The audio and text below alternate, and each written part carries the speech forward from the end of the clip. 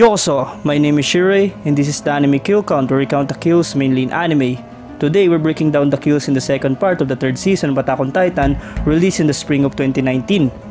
The third season of the Attack on Titan anime television series was produced by IG Port Suite Studio, ship directed by Tetsuro Araki, and directed by Masashi Koizuka, with Yasuko Kobayashi handling series composition and Kyoji Asano providing character designs. In part 2, the anime covers the return to Shiganshina, chapter 71 to 90 arc, from the original manga by Hajime Isayama. The score is composed by Hiroyuki Sawano. The opening theme is The Path of Longing and Corpses, performed by Link Horizon, and the ending theme is Name of Love by Cinema Staff.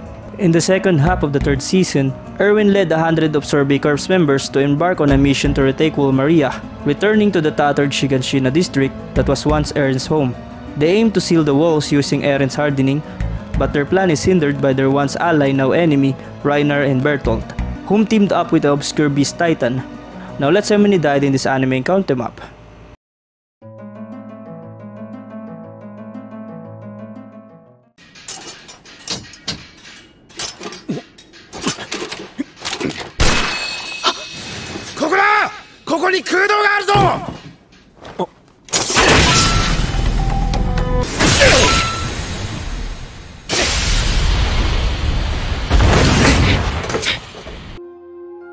なぜかではない。私は気づいていた。私だけが自分のために戦っているのだと。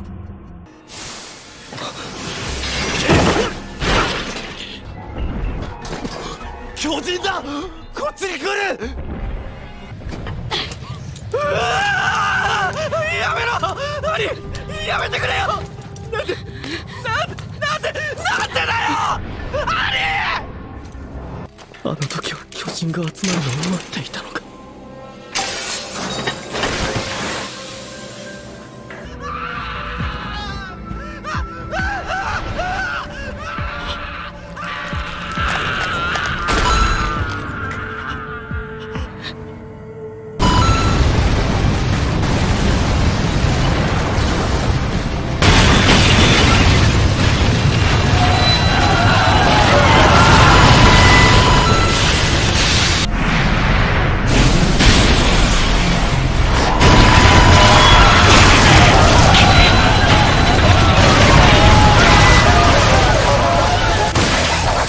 巨人を伝って忍び寄り、獣の巨人を奇襲しよう。エースを叩け！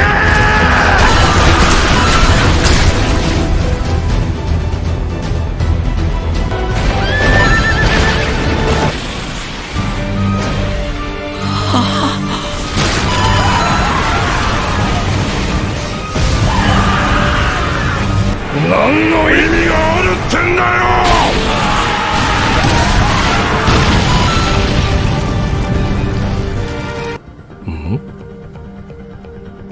なんだ？俺の巨人が倒れて。な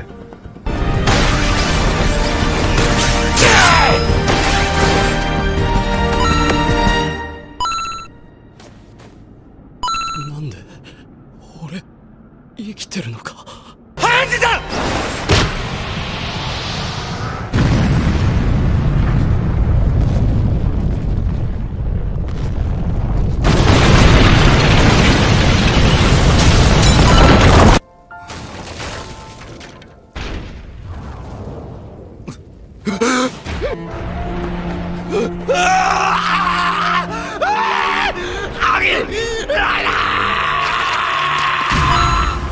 ほら、ジョーちゃんは先に帰ろうね。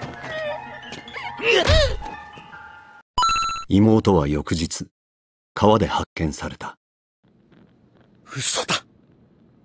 そんなことが。妹の事件の真相を知ったとき、心に誓った。本当の悪魔はどちらか教えてやる。エルディアはお前だ。生きのいいのがいるな。お前は自由だ。あっ！クライだ！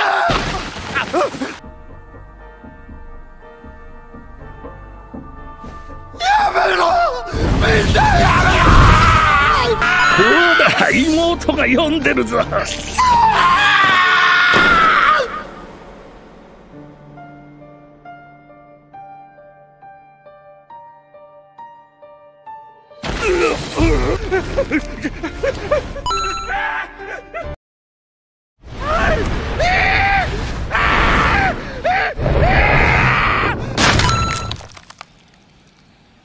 当局の兵士は皆果実の搾りかすのようになり、大陸にとどまった王家の残党は革命軍となり、父はその一員だった。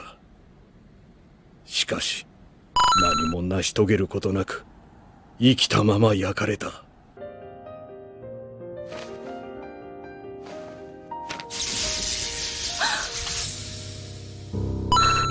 何今のは。